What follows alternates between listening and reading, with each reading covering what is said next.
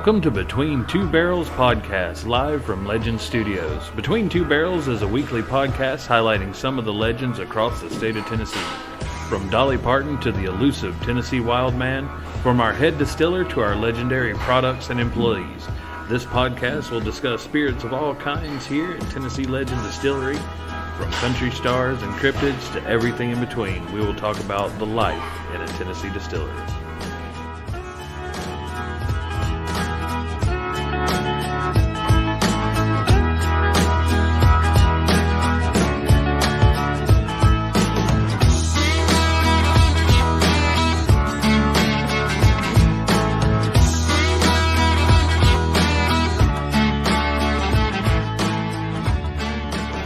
Greetings, legends, and welcome to another episode of the Between Two Barrels podcast, right here in Tennessee Legend Distillery on Winfield Dunn Parkway at Legends Studios.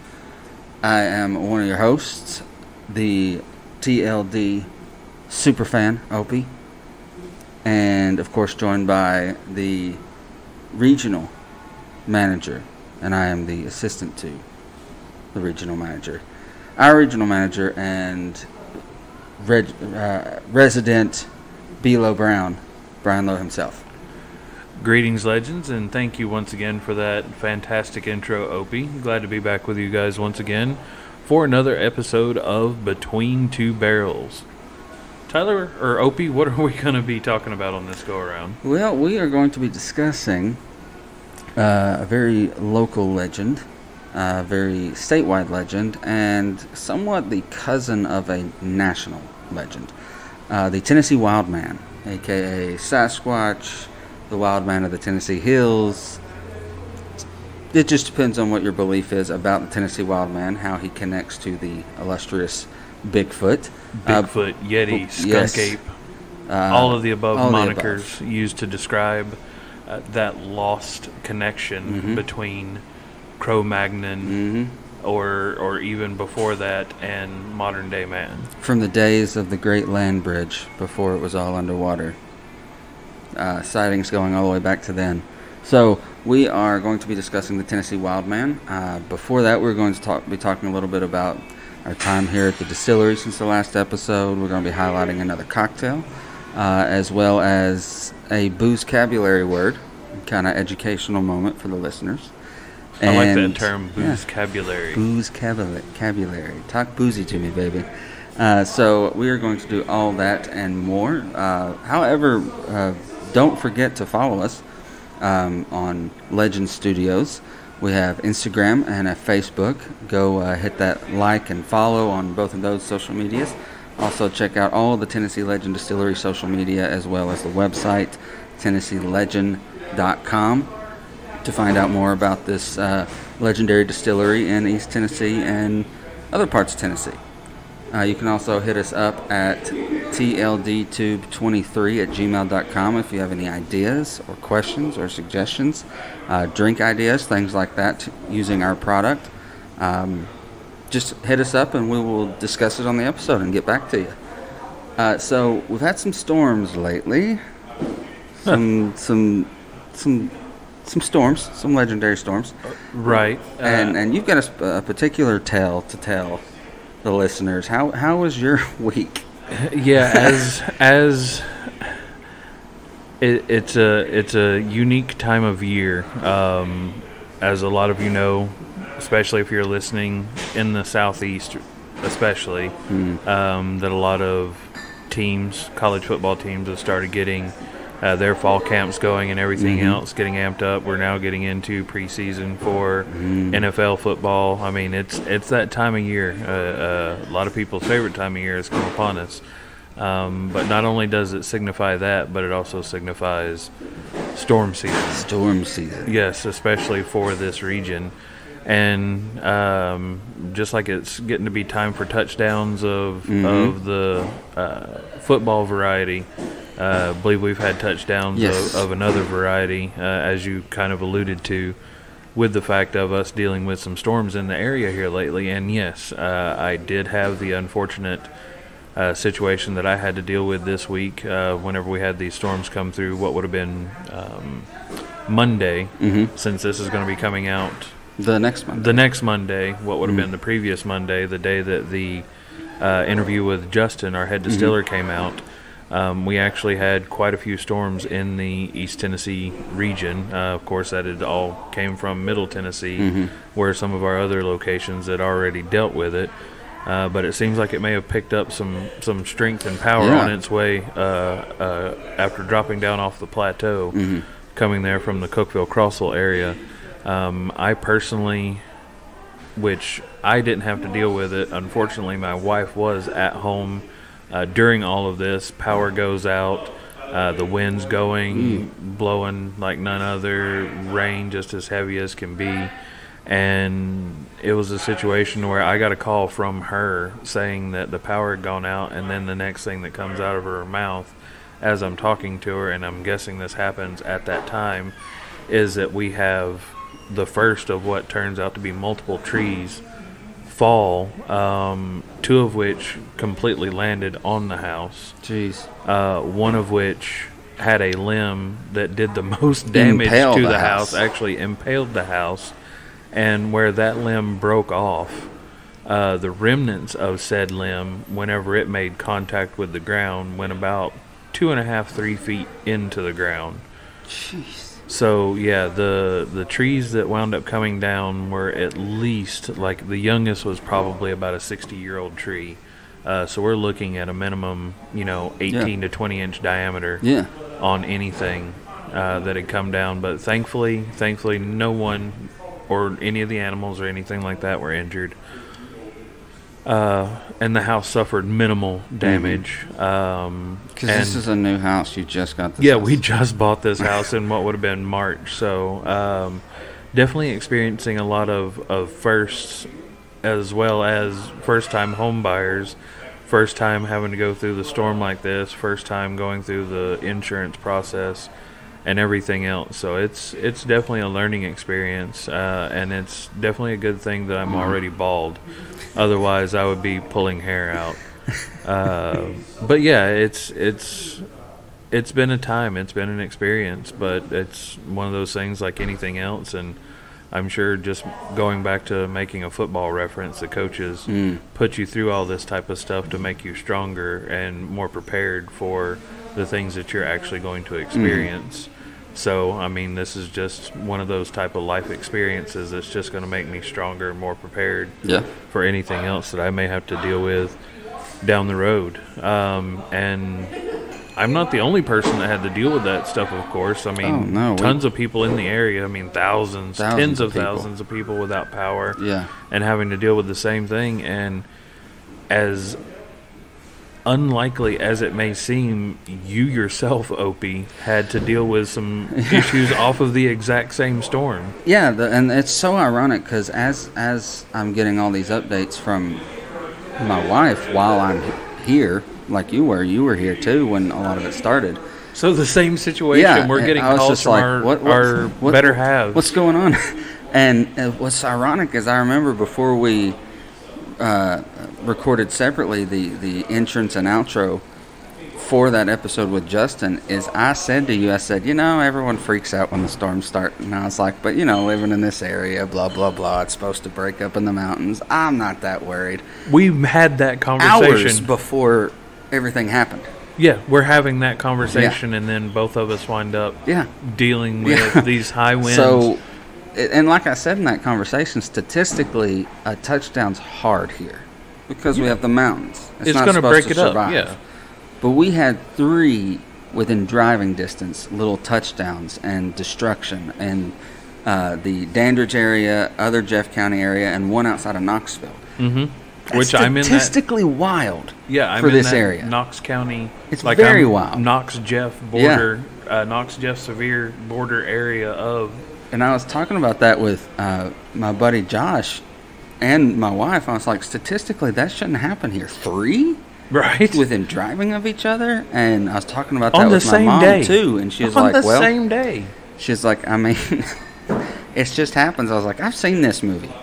We got greenage going on. You know, Right. this. I've seen this movie. The Where's series of Pullman? tornadoes, you know, and all that. I mean, we've got Paxton. Yeah, we've got this one. tons of movies. Why I started to get nervous. I was like, 3? Are we in for a week or what? Yeah.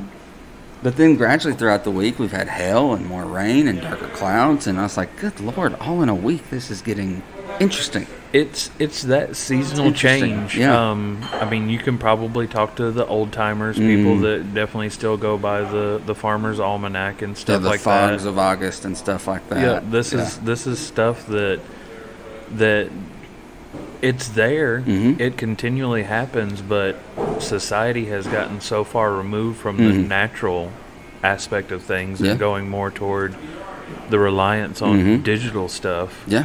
That they don't recognize it. But I always tell people, and most of the time I get weird looks, but I'm from a far enough ago generation in that bridge gap between, you know, Depression era boomers before getting into the younger millennials and stuff like that. Yeah. We're in that bridging generation to where coming up being taught stuff by Depression era grandparents and stuff like that, that you have a life-bringing rain and you have a killing rain, or storms or season, however you want to label it. My grandfather always just said, you got your life-bringing rain and you got your death rain or your killing rain.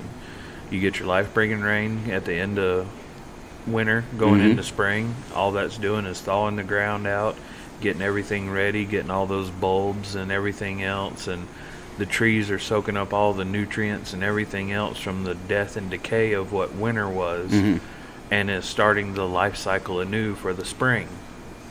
The same thing has to happen in the opposite direction. You have to go through that cycle. You have to go through that process. So during August, September, early October, you have the death rain. It's going to wind up being a cooler rain because the upper atmosphere has cooled off as opposed to getting warmer. So what's going to be happening is all of that is basically creating the preface of winter coming. So I mean, it's just a natural cycle. Yeah, we have to have it. But I was joking before we recorded. I have this buddy of mine, Buck, does a lot of like handcrafting with chainsaws out of wood and stuff. But he's got a lot of material to work with right now. He does have a lot of material to work with. So for Josh, he did a handcrafted like 500-600 pound Frodo. Oh wow! And for me, he did Sam. Okay. And so I have this massive Sam that's like 2.5, 3 feet tall, but heavy as the dickens, sitting on my back porch, just, you know, kind of like a scarecrow type thing. And funny thing is this, our neighbor... Character realistic sizing. Yes, very Hobbit character realistic size. And after we moved Sam up to the house from where I grew up at, our neighbor... about a football field away, is like, for like the first couple of weeks, I'd always see this young man out on the back porch, and I'd wave at him, and I just thought he was a rude young man. And he's the parent of someone who works with Madison, which is how we lucked into this house. Okay. And she was like, no, that's their wood cut out of a Hobbit. And he's like, oh. What's a Hobbit? Well, that's why he didn't wave back. It's wood. And this thing is like, takes multiple people to move. Right. I mean, yeah, you said it's several hundred pounds. And it's our test. Like, if wind's starting to blow, a storm's starting to pick up, if Sam doesn't move, we don't get worried. Right. This storm picked him up and threw him about 10 feet away from the house. And I was like, ooh, we need to go. Like, if Sam's moving, then there's a problem. Talk about a litmus test for wind speed and damage. So now our new thing is, if Sam moves, we go. We go somewhere. But it was interesting. Thousands without power, tens of thousands. Ours was off for about 15, 16 hours. So her father kindly brought the generator that he has.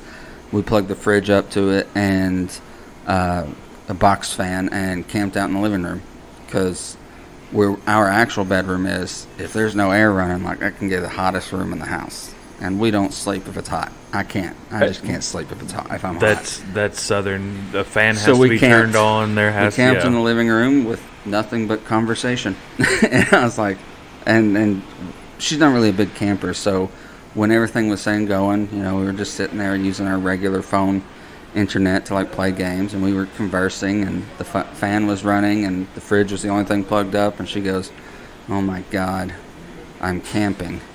I was like, "This isn't camping." She was like, "It is for me." I was going to say that'd be glamping for you and full-on camping for her. She's like, "I don't do camping. I'm camping now. This is as close as I want to get." Like, oh, okay. I'm inside my house. I don't have to worry about any kind of critters, creepy crawlies, or anything like that. I'm dealing with the heat as best as, much as I want to deal with it. That's all right. My wife would be the exact same way. Yeah, she was like, "This is camping." I was like, "This is not camping." She was like, "No, I'm camping. This is camping. I hate it. I hate it." And she was like, "If this is off any longer tomorrow after we wake up, we're staying at my parents' house or your parents' house because I will not camp a second night." Right. But luckily, big shout out to Appalachian Electric. They worked literally around the clock. Got help from surrounding counties. Employees to come help clear out debris. There was, I spoke to someone who has a shop in downtown Dandridge, and a massive tree that is hundreds of years old is now gone. Oh, and that's the stuff that's just... You're just like, because Dandridge is the second oldest city in Tennessee. Yeah. And it's like hundreds of years old tree just gone. This bad boy barely missed this big old bed and breakfast on all these stores. Yeah, someone during the Civil War could have propped up against that tree or sat up against it, wiped their brow. Yeah. What anybody could have just gone. Bye. Yeah. But luckily, as we know of, there was no severe injuries or deaths or anything. So that's very fortunate. That seems to be common, that we really didn't have any kind of major injuries of any kind from this series of storms that did come through. Caused a lot of physical devastation, but thankfully no lives were lost or anything like that. Thankfully. So it's storm season, East Tennesseers. If you're listening to this, hunker down. It's that time of year, and be just prepared. As quickly as they can come up, they can be gone just as fast. Oh, yeah. So. Yeah. And then sun be back out. It's like nothing happened. It's residual rainforest. I mean, crazy. We don't have the tropical stuff. It's a residual rainforest instead of the tropical. Thanks for giving the shout out to the electric company. I'll do the same for KUB. Not only for KUB crews, but also to just the people in my community. It is a rural community, so I mean, there's a lot of people out with tractors and chainsaws and stuff like that.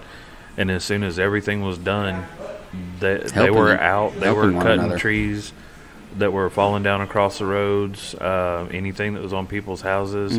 My wife had called me and said that people had already been by offering to, after they got done with getting roads cleared, to come back by and help get stuff cut up over at our place and get stuff moved and stuff like that. And these are people who haven't even met us yet. Yeah. I mean, admittedly, we've been in the house for several months now, but still trying to get ourselves adjusted and acclimated and get everything settled and all of that stuff. While, of course, still 2 full-time jobs going and everything else. But these people didn't care who we were or anything like that. It was just a situation where they saw people in need and were willing to come out and help them out. Yeah. So it's one of the things that makes us popular here in the South is we might, and they could be people like, on Monday through X day you disagree with on 6 or 7 different topics, but right, shit hits the fan and they help each other. Yeah, a common enemy, as it were, so to speak. I don't want to use that, in that sort of thing. But I mean, devastation is an enemy. Yeah, and the community gets out and helps each other. So I thought so. That Yeah, was really awesome. Thanks to the folks of the Tuckahoe region, the Tuckahoe Creek out in what would be East Knoxville. So sweet. So any other sad stories from your work week since after all that? Not really.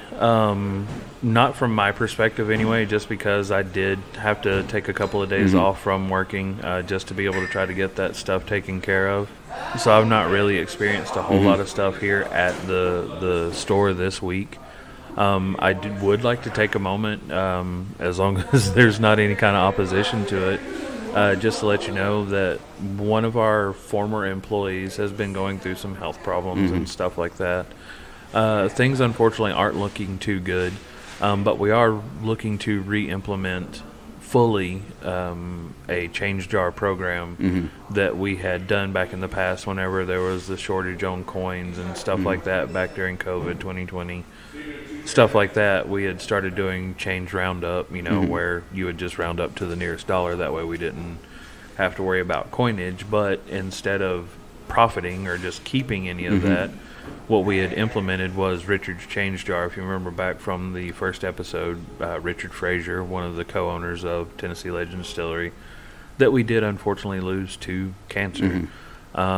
We had started doing a change roundup in his honor to be able to use that money for donation purposes to different types of organizations across Sevier County, East Tennessee, Middle Tennessee, just in general. But what we're looking to start using it for now is to provide a little bit of relief for the former employee and her mother, who actually still does work for us here at Tennessee Legend Distillery. So that's awesome. If you do happen to come in at any point in time, just ask about donating, just rounding up whatever the change is on your purchase. And we're going to be trying to make sure that money does get out to them. Awesome. What about you? Well, I had a funny interaction. Up here in the studio is also where my kind of office is. And, I've got my big water jug that I try to get 2 or 3 of those in a work day because, we should all work to drink more water and all that stuff. And I also tend to, instead of like taking a lunch, like leaving and all that, I'll bring things from the house to like just throw together in our break room and eat while working on something. So this one crew were here sampling a few days ago, but there was one person, I guess they were the driver, they don't drink, sitting on the rocking chair out there, and they were here for a while, like 25-30 minutes, just looking around, talking, just ambling. And so this woman sitting in this rocking chair saw me come down with my big water jug down the steps and kind of come around, and I had made some little like Hawaiian rolled tuna and cheese sliders for lunch, and brought my big water jug. And then she saw me come back around the front with this plate and this jug and walk around, and a few minutes later, after I was done working on this thing, I was like, I need to go ahead and take the dish while it's on my mind, or it'll stay up here till tomorrow.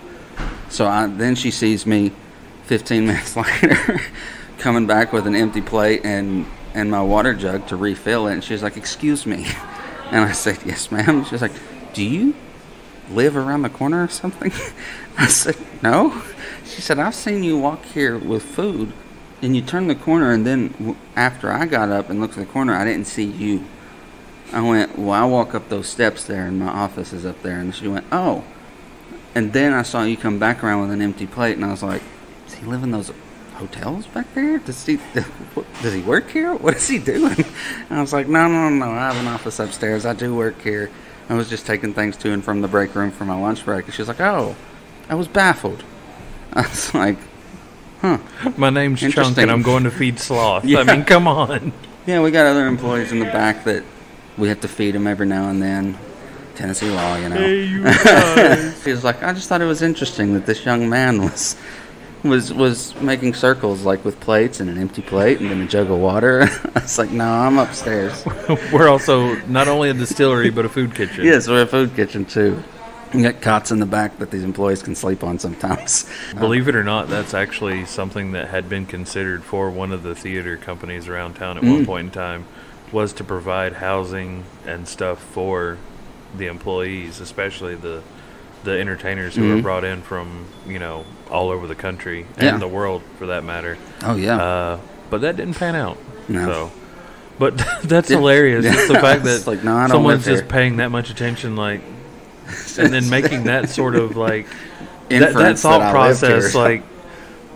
I was like, no. It makes you wonder about the type of stuff that those people have experienced. To be like, how did you come to that? I was like, He's a no, I just magician. went up those steps. She's like, oh. I was like, yeah, there's a whole loft and an office up there and some storage and all that. I was like, no, that's where I work. That's where I spend a lot of time. And she's like, oh, okay. I was just curious. I was like, no, I don't live here. No. Unlike our lives in the theater, where we did actually Yes. sleep there overnight multiple times. So. And between shows and yeah, that was an interesting. And I have to give a shout out. I actually had a phone call with this individual after our meeting yesterday. Someone that you should look up if you are on Instagram and TikTok. His name is Braden Hull. He's an upcoming country artist. Actually, the last time we were visiting our Nashville location, Tennessee Legend Distillery, 1310 Clinton Street in the old Marathon Village. Go check them out. Tell them I said hi.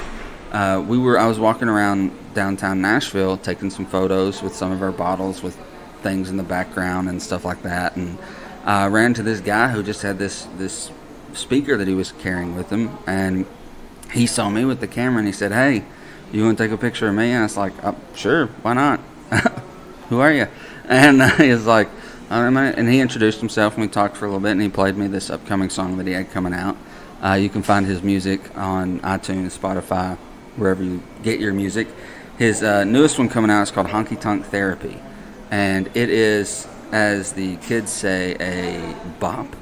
No cap. No cap. Is it straight bussin'? Straight bussin'. Nice. Absolutely. It is a fun, upbeat, and I'm not a huge fan of modern country, but it is an upbeat, fun song. And we got to talking and shooting messages back and forth over the last few weeks and had this idea about Tennessee Legend Distillery partnering with him when he shoots the music video for Honky Tonk Therapy. Oh, heck yeah. So there are some things in the work. Check him out. It is Braden it's Braden _Lee _Hull on TikTok. So give him a follow. Tell him you heard about it from the Between Two Barrels podcast and Tennessee Legend Distillery. So a big shout out to Braden. He's a talented young man, and he's a hard worker too. So if you keep up with him on his social media, great voice, also great persona. So I told you this is funny. I had this in the notes before I was asked. So I had this notes planned out for this episode and doing this booze-cabulary word already planned. And I took my wife out to dinner last night, and just while we were listening to last week's episode, our interview with Justin, she said, why do we call it spirits? And she's like, I truly don't know. Why do we call it spirits? And I was like, that's funny. I have them all laid out in the notes. It's on the next episode, define and tell the story of spirits. So that segue leads us into this booze-cabulary word, spirits. So why do we call it spirits? So alchemy and distillation date back to the earliest times when the word spirits was first documented and used. Alcohol was once thought to have mystical properties, and some people probably still think that today. It was once thought to have mystical properties that could turn true common metals into gold. This magical essence, which was believed to be a substance's life force, was referred to as having a spirit. I didn't know Da Vinci was a distiller. Yeah, Da Vinci, man. I'm sure Dan Brown knew. So whiskey, gin, and vodka are just a few examples of refined alcohol beverages that have come to be referred to as spirits over time.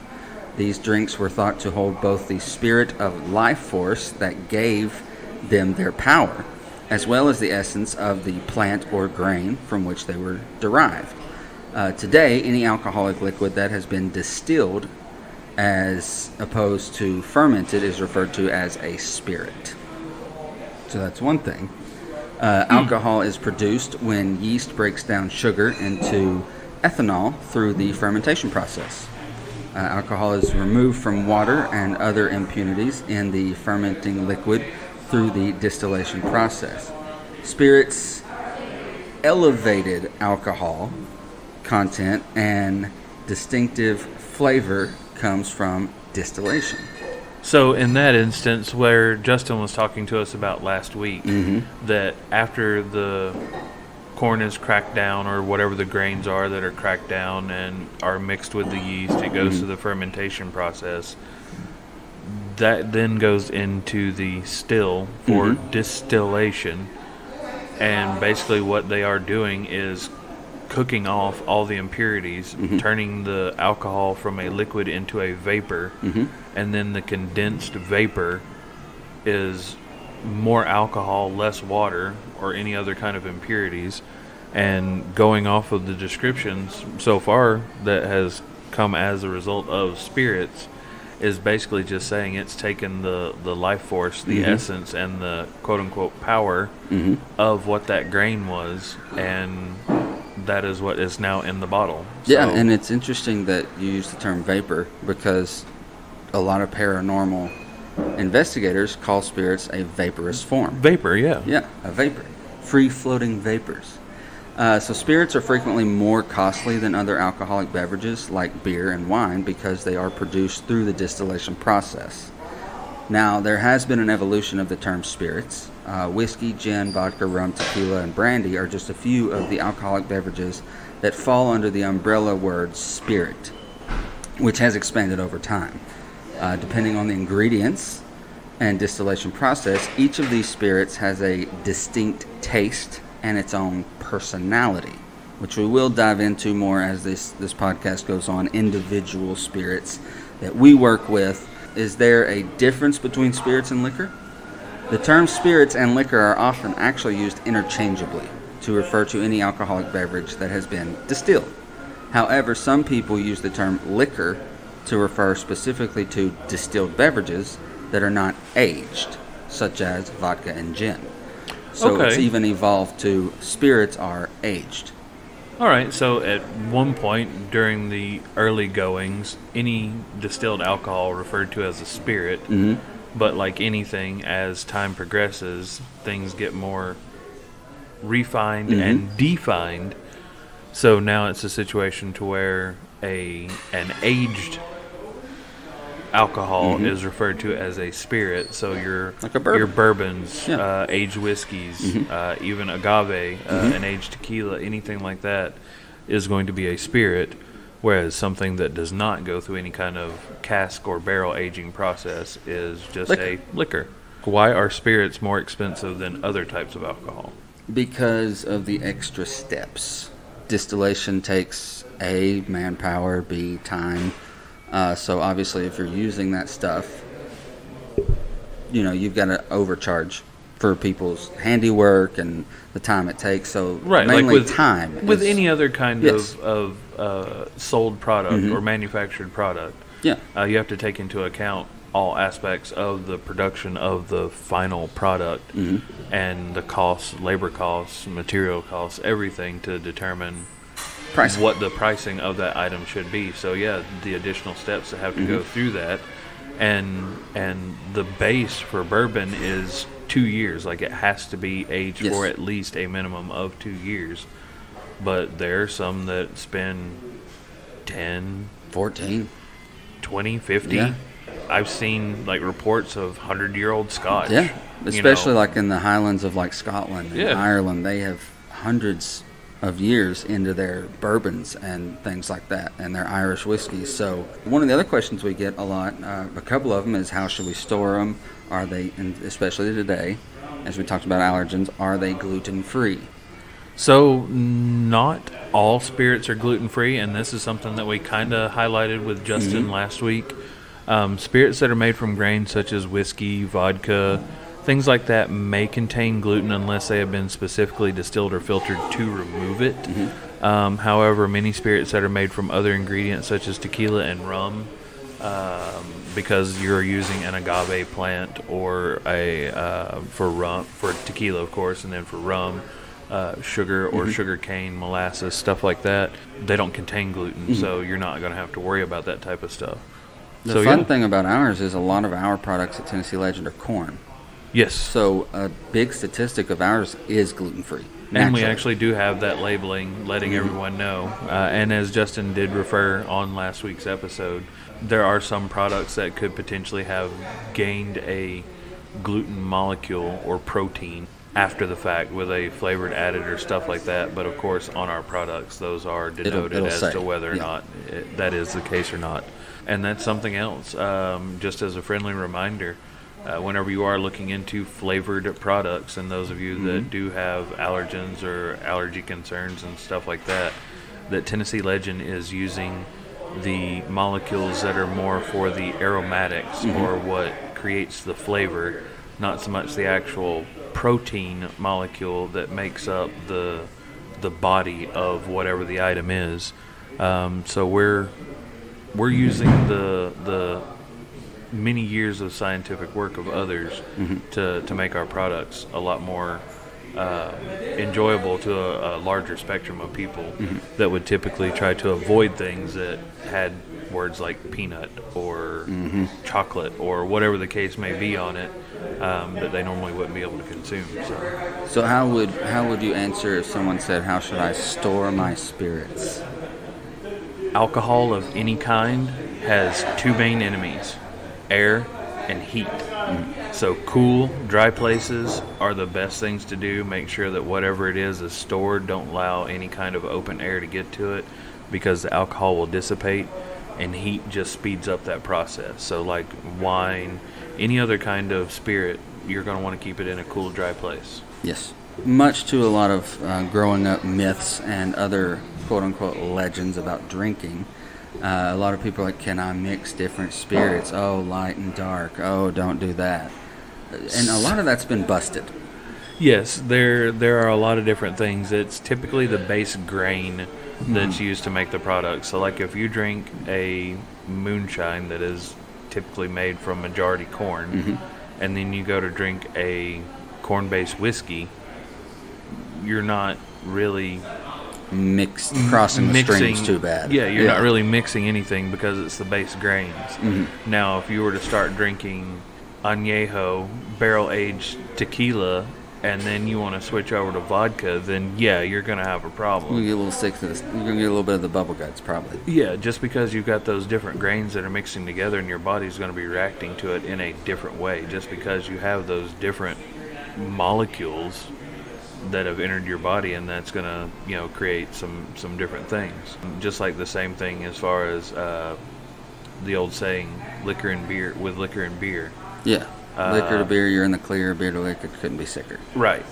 And that is one of those things, because you're going from a distilled product to a fermented product. And not to mention with beer, you've got all the so heavy carbohydrates, the carbonation, like all of this stuff is playing a factor into it. Whereas whenever it comes to distilled spirits, a majority of all that stuff is gone. Yeah.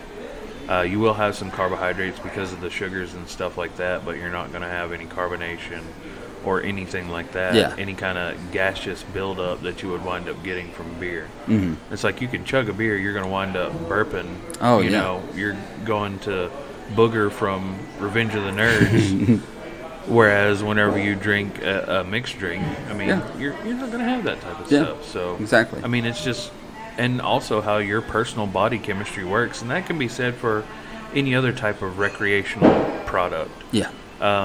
Your body's going to react to different types of things different ways. That's why some people get violent whenever they drink tequila, as opposed to getting really happy and chipper and lovey, is how your individual body chemistry reacts to the different types of spirits.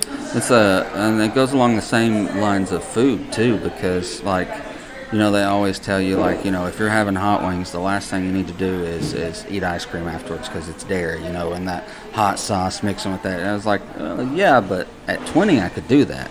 Right. Now, body chemistry's changed. I'm older. I'm taking omeprazole every morning. Right. That also, kind of like the alcohol, depends on you, really. Yeah. So you have to find out find your lane and stick to it. You can venture out every once in a while. You can take some side road trips. If you have a day off the next day. Ignore ways. You know what I mean? The GPS isn't always right. That's true. Sometimes technology will drive you right into a lake. It truly will. Absolutely will.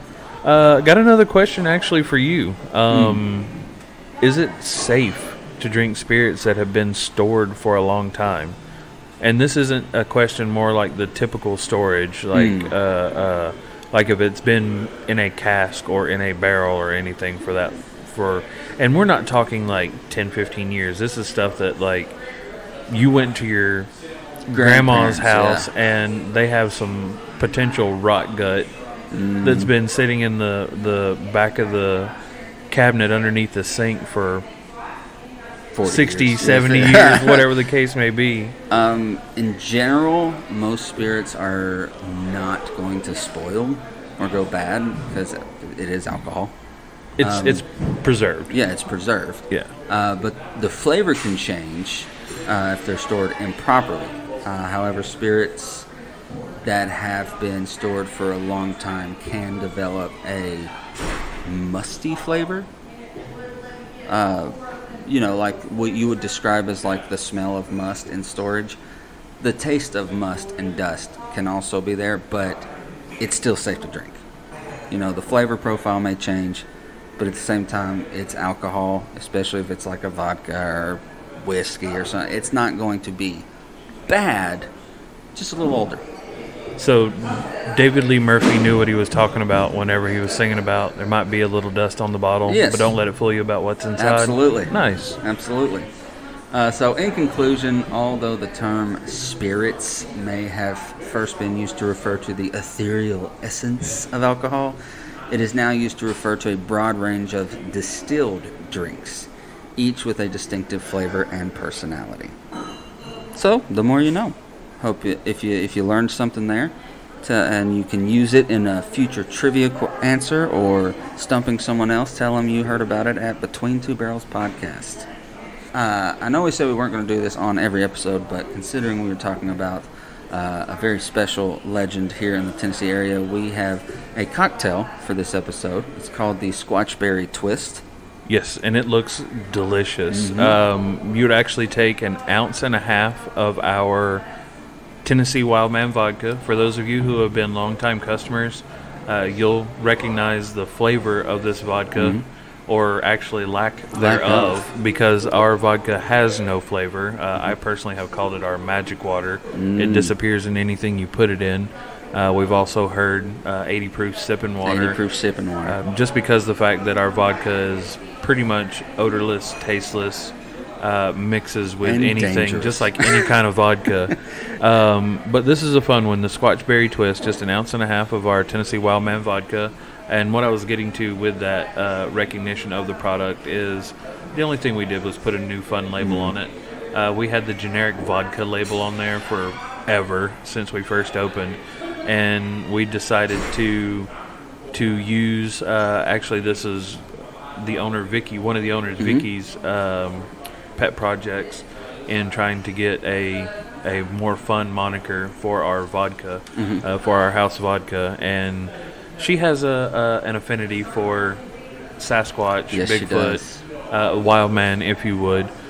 So we started doing some research, of course, and then found out Tennessee Wildman is the Tennessee version of what Sasquatch or Bigfoot would be.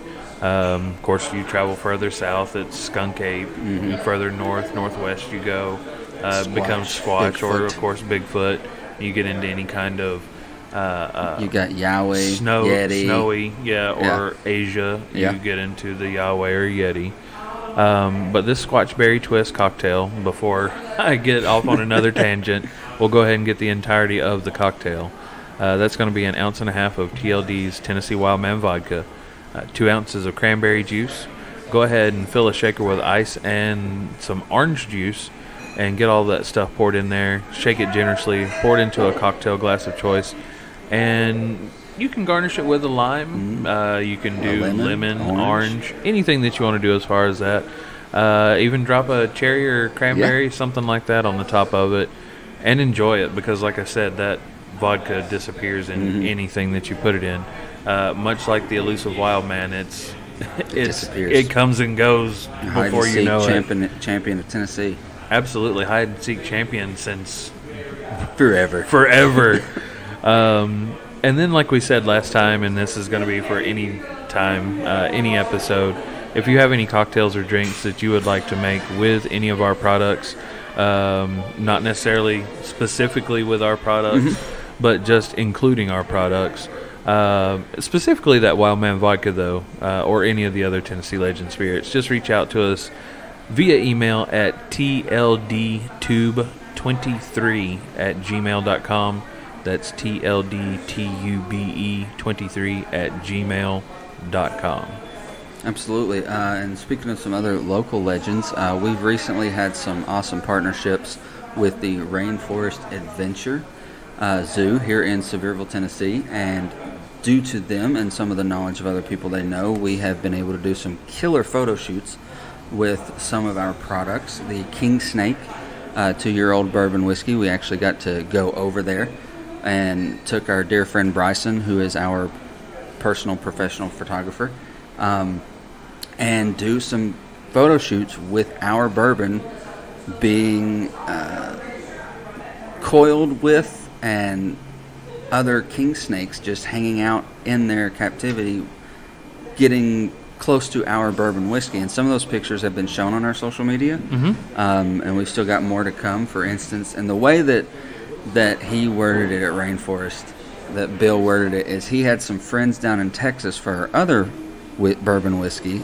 the Canebrake, which, if you don't know what a Canebrake is, it is kind of an Appalachian term for Eastern Diamondback for a rattlesnake. For a rattlesnake. Yeah. He said, yeah, I've got some friends down in Texas who can, his words, manipulate rattlesnakes for a cool photo shoot with your Canebrake. And I went, I don't manipulating rattlesnakes. I don't want to know how the process of manipulating a rattlesnake vicious, goes. Poisonous rattlesnake. I grew up watching enough wrestling to know that Stone Cold Steve Austin, the rattlesnake, and his name come from what the attitude of a rattlesnake would be, and it may be fake as far as the scripting and stuff like that, but that persona, that character, that creation is aptly named for sure. And I don't want to do anything to try to manipulate a rattlesnake in any capacity. Like, I won't even manipulate a little gardener snake that's not going to really hurt me. I'm just like, snakes can stay over there, I'll stay over here. I ain't manipulating a slithering little thing that can bite me. Right. I wouldn't manipulate a bee. I wouldn't manipulate a spider. Let them have their world, okay? And we'll live alongside. We'll coexist. But those Canebrake photos will be up soon on our social media, so a huge shout out to Bill and the RainForest Adventure Zoo for helping us out with that. And we are actually going to step away from a quick break, and you can hear more about the fantastic people at RainForest Adventure Zoo. This segment of Between Two Barrels is brought to you by the Smoky Mountain RainForest Adventures. Located in the heart of the Smoky Mountains of Tennessee near Gatlinburg and Pigeon Forge lies the RainForest Adventures Zoo, which is open year-round with lots to see and do. Themed by one of the nation's finest zoological contractors, a former Animal Kingdom zoologist of Disney World, the RainForest Adventures Zoo features over 600 live animals representing over 130 species. It is home to unique and beautiful creatures from both tropical and temperate climates alike, including reptiles, birds, mammals, and even the ever-so-popular and exotic axolotl. Book your visit today at rfadventures.com or stop by and see them at 109 NASCAR Drive in Sevierville, Tennessee, and when you do, tell them Tennessee Legend Distillery sent you.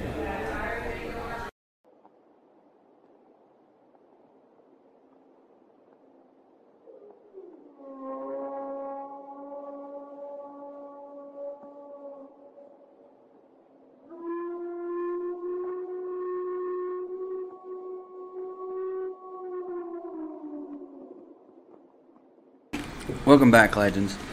We are now discussing our topic of the episode, and that is the elusive Tennessee Wildman, aka Bigfoot, a.k.a. Sasquatch, a.k.a. whatever you call him. If one were... Mom.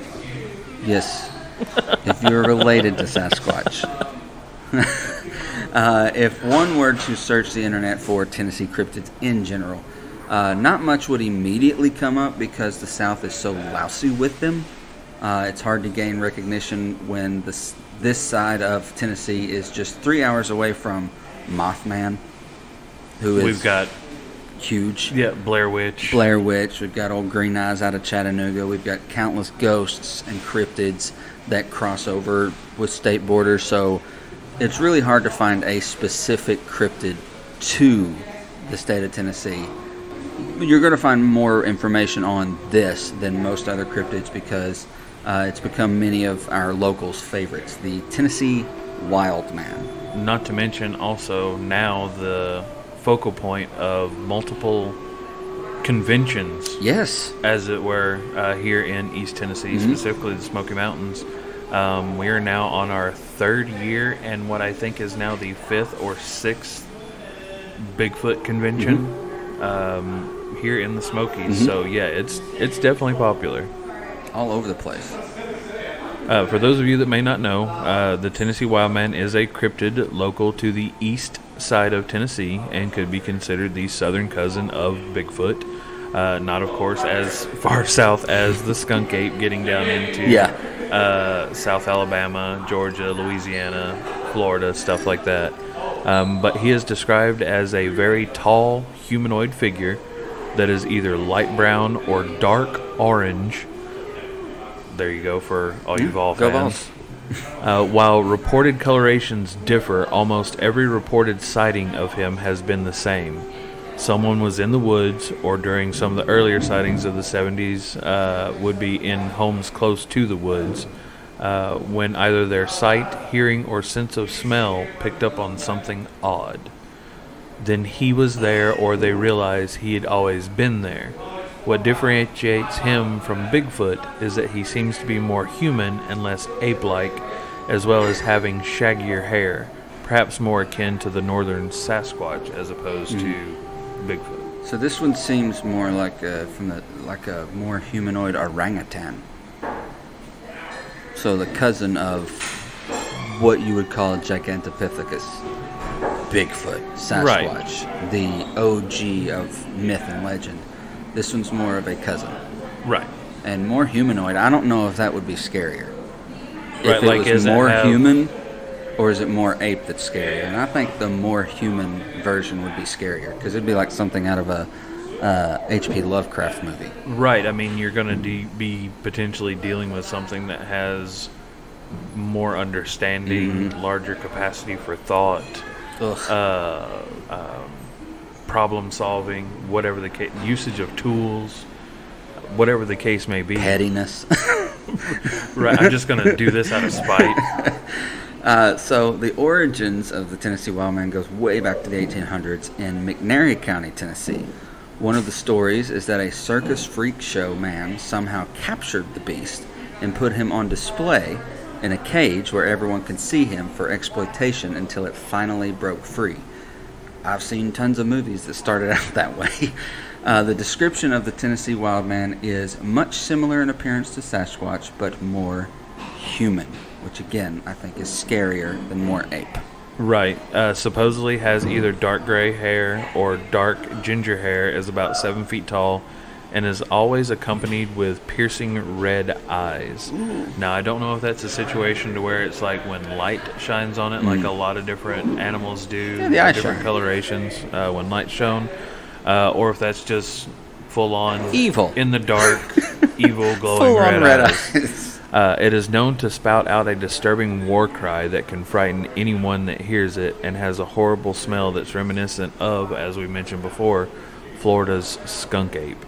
And I can only imagine if there is something that is, like, I know if I'm out in the sun for a long period of time, I start getting a distinct odor. Yes. And apart from on top of my head, which is baby butt smooth, I'm a fairly hairy guy. So I'm probably more closely related to the Tennessee Wildman, even though I'm originally from South Carolina, than a majority of people. But I know, like I said, I know I can get pretty foul whenever I've been working outside all day. Case in point, working on the tree cleanup that we had to deal with earlier this week. But I can only imagine the type of smell that for something that's completely covered in hair and that has doesn't the humanistic qualities, does not have the luxury of soap of any kind, because we don't have any of those soap plants that you see on social media where someone just goes up and squeezes the blade of the plant and that ain't out here basically. Also said to be very aggressive in behavior and could possibly be the arch enemy of Sasquatch, ironically, often fighting over territory. Not surprisingly, the Wildman possesses great strength, agility, and speed, and there have been many groups of men that have gone out hunting for the creature, but all the time, usually they don't find anything or something traumatizing happens. The monster is known to have a strange targeting obsession with dogs and women, and many women have come out to say the Wildman had attempted to snatch them up and carry them away. That's terrifying. So maybe that's what happened. Maybe that's where I came from. Possibly I'm adopted. You're possibly adopted. You never know. That's what we're going to potentially go with. The last known Wildman sighting actually took place over 20 years ago near Elizabethton, Tennessee. A man by the name of Rob Phillips, along with his cousin, were on a night hike to Bee Cliffs. Through the rain, they noticed something strange in the forest. Everything had become completely silent. The sound of a snapping twig broke the silence, followed by a horrible, inhuman scream, unlike anything the hikers had ever heard. The men fled separately through the darkened wood, with Philip soon finding safety behind a tree. It wasn't long after that he spotted the Wildman clinging to a nearby tree about 15 feet away. Rob heard his cousin break for the hill, and he followed suit. Philip's account corresponds slightly with the initial tales of the Tennessee Wildman. He was described as a stout, about 9 feet tall, with red, beady eyes, a set of claws, and a horrible, pervasive stink that Phillips compared to the stench of a dead animal. Ugh. Now, it is unlikely that the Tennessee Wildman has lived almost 150 years in the Tennessee mountains.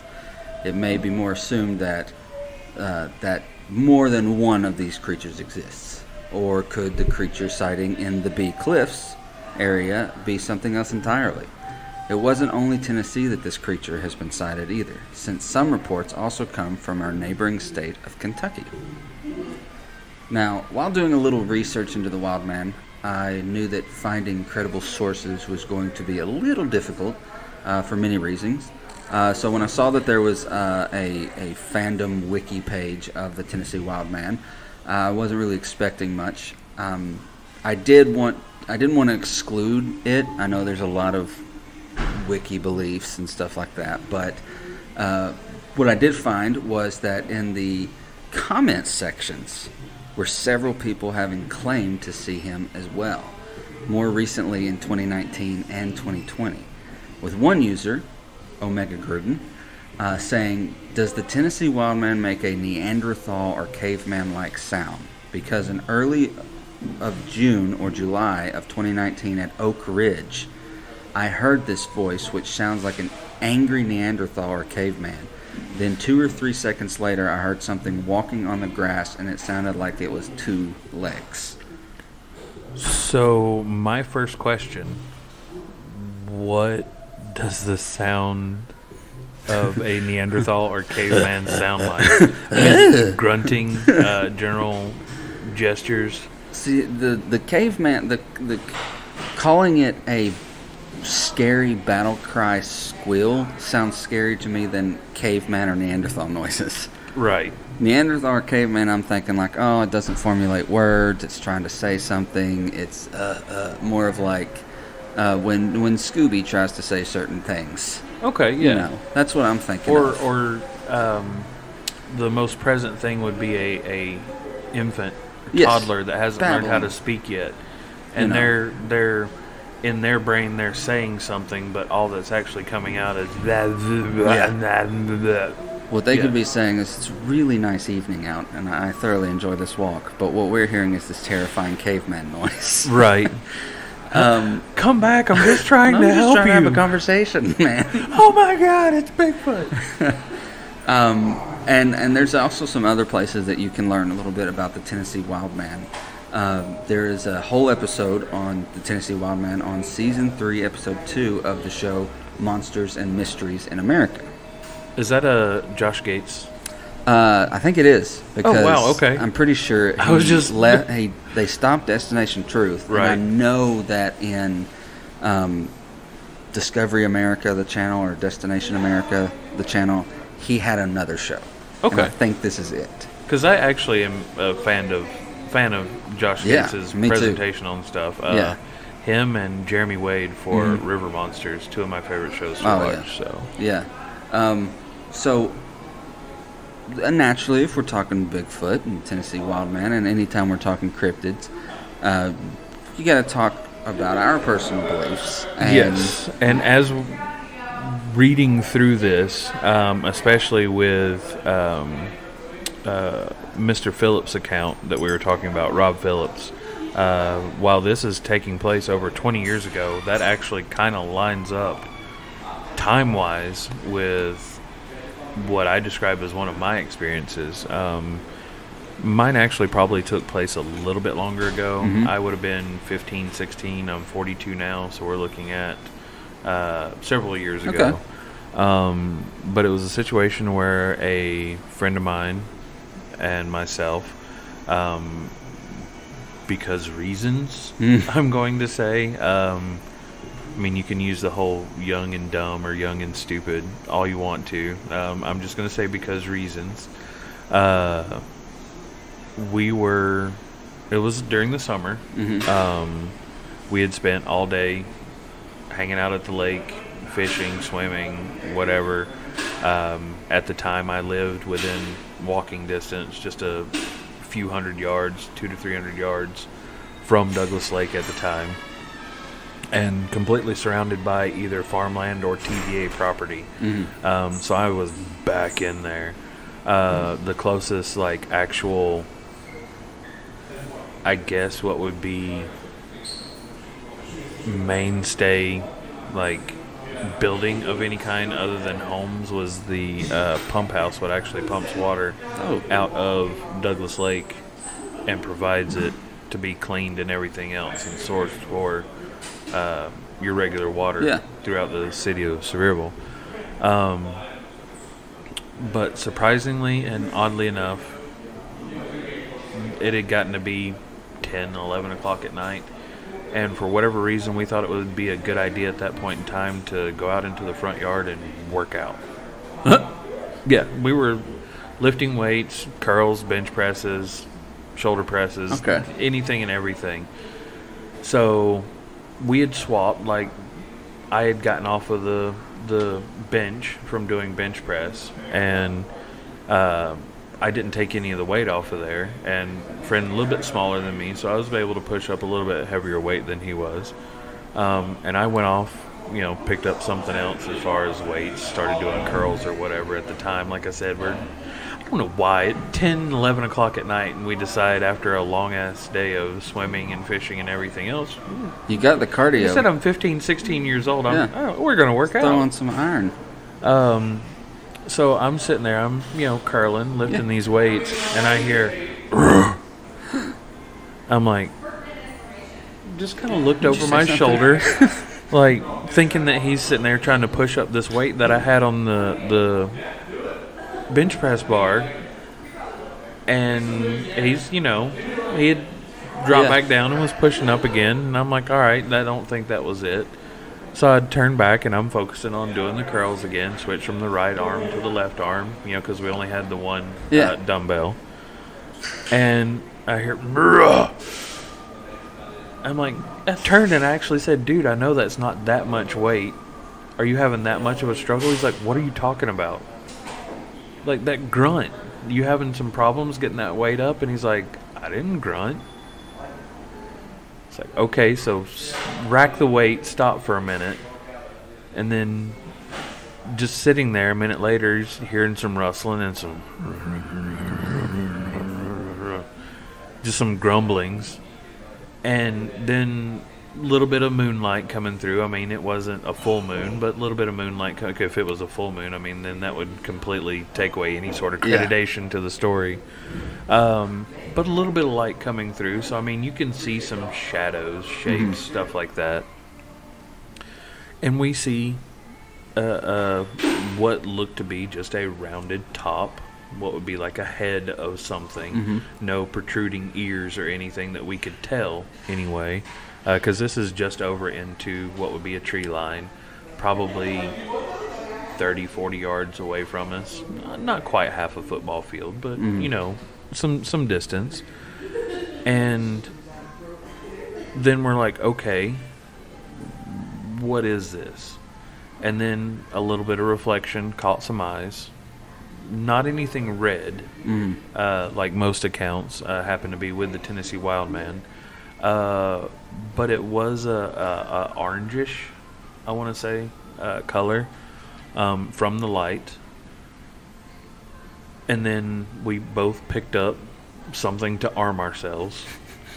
Because, you know, again, lived out in the we're going to woods. fight this thing. We're going to fight this thing. I mean, we're already pumping iron at yeah, I'm already in 10:30, 11 o'clock at night. I'm all jacked up on Mountain Dew. Right. So it was a situation where, like, we're going to go after whatever. Or if something comes after, we're ready. So one of us had a baseball bat. One of us had, like, a axe in our hand. So, I mean, we're ready to go toe-to-toe with whatever this may be. And we start getting closer and closer and closer to the area where this is rustling, making sounds and stuff like that. And at this point in time, we're seeing the eyes in the top of the head. Is it probably about 4.5, 5 feet? Yeah. Is where we're seeing this. Well, we get up closer, and whatever this is, still grunting, making some sounds. That, like, don't come any closer is what it's saying. Starting to get to that type of sound. We get closer, and then whatever gets up to like the 7, 8, 9 foot height. So this thing was squatting. Like it was squatting, and its squat was at 4.5, 5 feet, like hunkered down, almost like ape-like bent over, you know, in that sort of posture. And then it was, and next thing I know, I'm turn around. I turn around, and my friend is shutting the door to the house. And I get to the door, and I'm poof, poof, poof. And nothing, I mean, no rattling of the windows, no coming up to the house, beating on the porch or on the door. Yeah. None of that other experience. But as soon as that last grunt or growl or whatever the case may be, like I said, I don't know when he turned around and took off. I turned around, and like I said, he's shutting the main door. After that grunt, so I don't know if he just got up, was behind me or whatever. I'm focused. I'm looking at, you know, locking eyes with whatever this thing is. I can't remember bat or hatchet, whichever one I had. I'm just in swing position, ready to go, and it's like, what the? Turn around and just bolt. And like I said, as soon as I turn around and I'm looking 180 degrees from what I was just looking at, he's already shutting the door. Like, and this was, like I said, 40, 50 yards away. I don't know why you kept going further. So, yeah. And then, of course, I've had some other friends tell me some other experiences and things that they've experienced out around the Douglas Lake area. I mean, and that is a large body of water. You've got all kinds of food sources and everything else out there. So, I mean, if something like that does exist, I mean, I don't know if it was a bear. I mean, but the same common things, the smell, like a horrid smell, something that almost smells like death. But I mean, if any kind of animal that feeds on carrion or anything like that, I mean, or even actual meat, and all of that stuff is going to radiate. Will create a smell, but it was rough. It was a nasty smell. Wow. No broken twigs. Didn't find any kind of hair or anything like that, or anything after going the next morning and looking in the area. No evidence of any kind of real deep footprints or anything like that. But it was. It could have been a bear. It could have been Wildman. It could have been. But it was an experience. But it was an experience, and as a teenager, and still recalling this, I mean, the more you think about it, it does seem more likely that it could have been a traditional, a black bear or something like that. Typically, black bears in the area wouldn't get that tall, even standing on their hind legs. But I mean, it is possible. Yeah. But then, of course, this is the Smoky Mountains, and the Smoky Mountains, for whenever this was Pangea, is the same mountain ranges that would be in Scotland. Yeah. And we know about all the stuff that goes on. So, I mean, at one point in time, this is all shared land. Mm-hmm.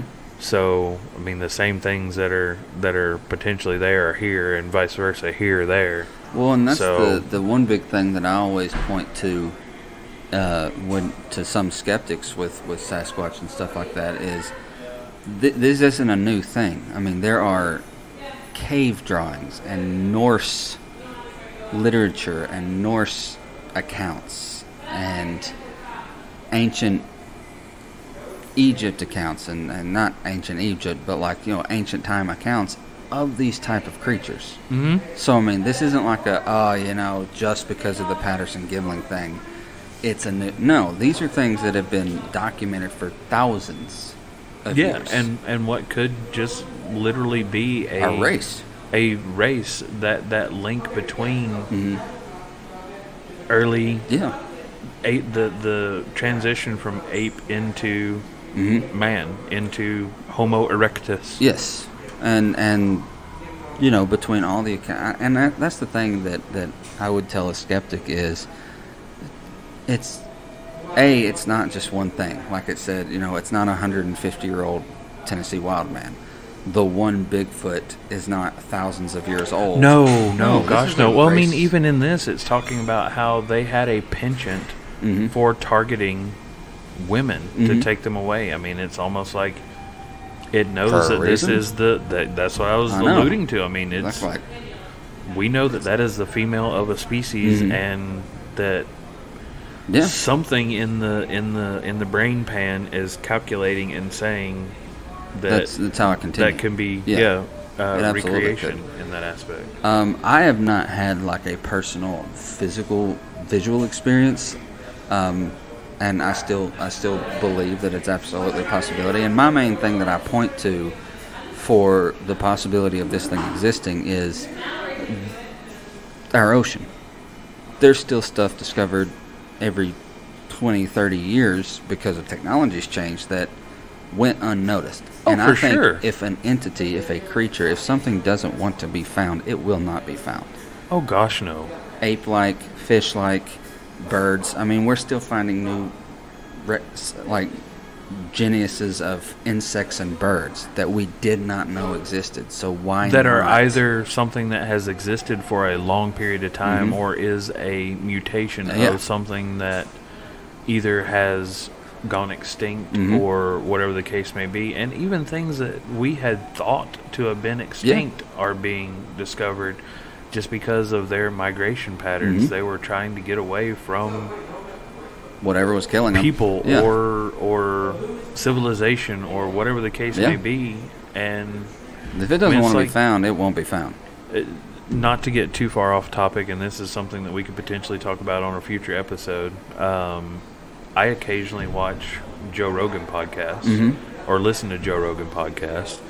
And he had a guy on, and I've actually watched this entire episode on YouTube, and of course would be listening to it as well. But he talks about trying to find a dinosaur in the Congo.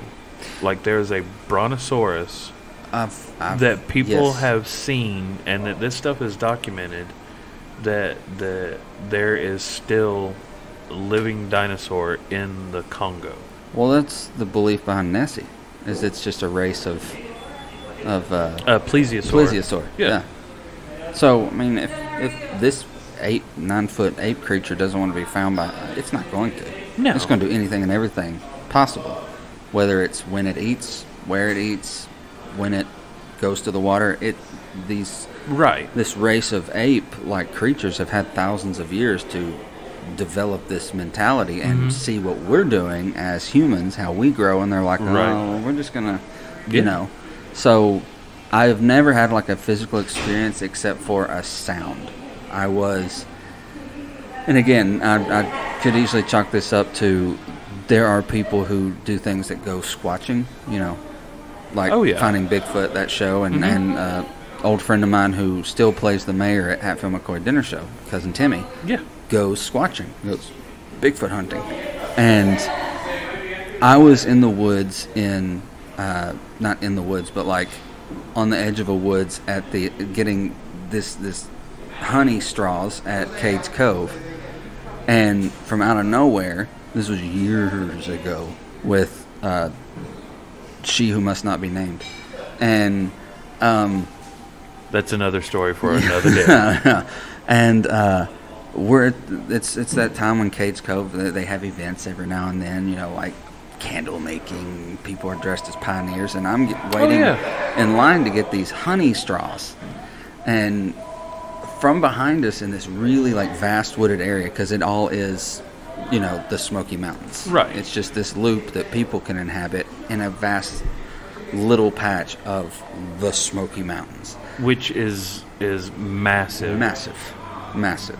And from behind, I just hear like this, like this squeal. Right. And I was like, turned around, and like everyone in line turned around, and the woman who's selling her honey straws just standing in fear. And I was like, okay, so I wasn't the only one. I'm not going crazy. Everyone like was in the vicinity just stopped what they were doing and looked all the way up, like just like in the vicinity of the general direction. We're just like, huh. And there were people who were like, mountain lion, birds, some idiot hiking. Right. And I was like, it was just weird. I was like, I don't know what to tell you what it was. It could have been some idiot hiking. That sounded guttural. It was very guttural. I was like, that didn't sound like me making a call. Right. It sounded angry and just like an actual species of something. Like, I can make like a human, I can't do it personally, but like a human can make a cricket chirping noise. Right. Yeah, but it's still different than the actual cricket chirp. Like the entity doing the thing is still going to sound more real than a person making the noise. I was like, that sounded gorilla-like. Like, that's just the only thing I've ever had. I've always wanted to go squatching. I've always wanted to because I have been like paranormal investigating constantly. I've always wanted to do this, but then like I think back to this guy's story in Elizabeth, and I'm like, you were night hiking. You absolutely deserve everything that's coming to you. You were hiking. Like, people were like, yeah, man, I was surfing at night in this great what. You were surfing at night in their waters. Right. You deserve to get bit. Right. Like, there are reasons we don't do certain things at certain times. And I think what's kept me from squatching is this is their land. Like, I wouldn't want them coming into my house and screwing with my video game time. So, right. And I think it's a big reason that I'm like, I'm not stepping on them. Right. In their area. Just like, you know, the joke stories of like Harambe and the tiger at the Cincinnati Zoo and all that stuff. Like, dude, you got in their like, what are you mad for? What's everybody mad for? You jumped in their cage. Or the people now with the orcas. Yeah, what are you mad for? Yeah. You're messing with them. So, I don't know. I've always wanted to go. Just as long as it doesn't get to the point of the happening where the trees start messing with us. Oh, no, I won't. No. That's why I also don't mess with Mother Nature, because if she messes back, right, we're in trouble. I've seen that movie too. But if you have had any experiences, please let us absolutely know. Please email us and let us know. We are definitely not going to ridicule or anything like that. two people that are genuinely interested in and will listen to any and all kind of paranormal tales, whether it be personal first-hand experiences, or I've got a cousin, or I've got a sister, grandma, brother. Because I do have dad, tons whatever, of friends that's who have experienced any kind of experience like that. Squatching. Yeah, we would love to hear it. Yeah, absolutely. And maybe that's somebody who we should get on as cousin Timmy sometime, and not just talk about Hatfield, but like, okay, well, that's great, you perform and all that, but that's not why you're here. We want to hear your stories, man. Right. But linking this back to Tennessee Legend Distillery, as he talked a little bit earlier, we have recently made the switch in our vodka label. Yep. Vicky was very adamant about that. It's been fun. We also have a shirt to go along with it. That glows in the dark. It does glow in the dark. The eyes glow in the dark. Yes. While they're not red, they will be the green, Yes. the typical glow in the dark green color. So you'll have your own eye shine on your shirt. But absolutely, come check us out. 4 locations. The Tennessee Wildman is now available online, or are we still sifting through our... I think online is still processing some of what the old label will be, but yes, it's definitely going to be going into distribution, so you would be able to go to kegandbottle.com, like we've mentioned on several other episodes, and you'll hear again as well in the closing and credits and stuff like that, and you'll be able to find that link on any one of our socials as well as our website. For pretty much any and all of our products that are not licensed products. You can find those on kegandbottle.com, KEGNBOTTLE, kegandbottle.com. So definitely come check it out. If you're in the area, get you a bottle, get you a shirt to go along with it. If you have a story, tell us. Tell your bartender. They'll tell us, so... Yeah, absolutely. As a matter of fact, I tell you what. We will do a giveaway.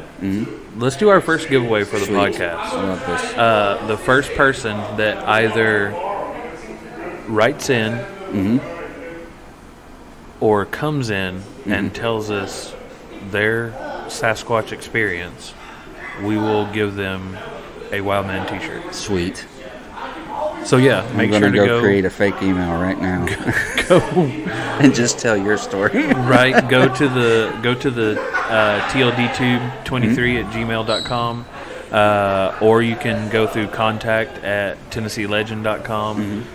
If you are following us on any one of the locations for Tennessee Legend Distillery on Instagram or Facebook, you can message us through there. But yeah, the first person that gets us their story, their Sasquatch, their Wildman story, and it has to be about the actual Wildman, not our vodka. But we'd also welcome some stories about the Wildman vodka too. We will definitely give you one of the Wildman t-shirts. We can't give away any alcohol. No. There's definitely laws against that stuff.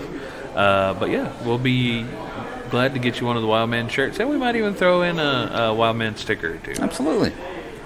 So any final thoughts, B, on anything that we discussed today? Don't work out in the middle of the night in the summer in East Tennessee near the lake. Don't do that. No, honestly, if you're going to be doing anything outdoors with or without alcohol, please be safe. Please be responsible. If you are going to be hiking out in the Smokies, make sure to follow any and all the regulations for the backwoods camping and stuff like that. Please check in at the ranger stations and everything else when going on those types of hikes. If you are going to be out enjoying the Smoky Mountains in any capacity, just make sure and familiarize yourself whenever you are going out on the trails with the trailheads, where they end, where they begin, any and all information. Let people know where you're going, all of that stuff, because that's something that can and does happen. Like Tyler said, Mother Nature will do her thing in any capacity on her time. And people are just, unfortunately, as we alluded to at the very beginning of this episode, we're just at the mercy of Mother Nature and Father Time. So treat them and everybody with respect, and it'll be gravy. Absolutely. Life finds a way. Thank you, Mr. Goldblum. So thank you for tuning in. Do not forget to check out our website, TennesseeLegend.com. Check us out on all the socials. Email us, We do have new products coming soon, so be on the lookout on Tennessee Legend Distillery's socials, media accounts, and you will be in the know for all the new stuff coming out. Thank you for tuning in. We will be back next week with another episode of Between Two Barrels. I'm Opie. I'm Brian. Cheers to you, legends. Folks, once again, we'd like to thank you for joining us for another episode of Between Two Barrels. And if you aren't getting enough of that legendary content, make sure and head on over to TennesseeLegend.com, where you can find links to all of our different locations, as well as all of our different social media sites and our online swag shop. And until next time, stay legendary.